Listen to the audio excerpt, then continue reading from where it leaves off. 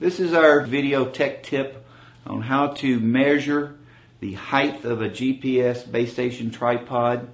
To make the measurement, set your GPS tripod up over a concrete slab. Use a floor stabilizer or chip some little holes in the concrete so the legs won't slip out. You'll need a nice straight edge and a pocket tape of any type. Metric to the millimeter is probably the easiest to use. But once you set your tripod up to 2 meter position, take your straight edge and set it straight across the very top brass adapter. Take your pocket tape, stand in between two legs, read this position to the millimeter as accurate as you can, record that as position 1. Walk around to the next pair of legs, in between the pair of legs, do the same thing across those legs.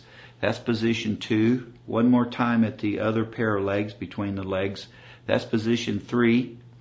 Add the readings, and that should correspond to 2 meters plus or minus 2 millimeters. If you're outside of that tolerance, you probably have some height problem. The most problem is point wear. If your pole point is worn, you could lose millimeters there, so that would be a first place to check. Second place is a locking mechanism. If people slide the center pole hard, it can loosen the clamp where it connects to the center pole, and that could move out and you lose a few millimeters there. And then the third common place is up in the head assembly. If people have, again, been rough with the tripod or hard, it may be separating at the head area, and that could give you some height there too.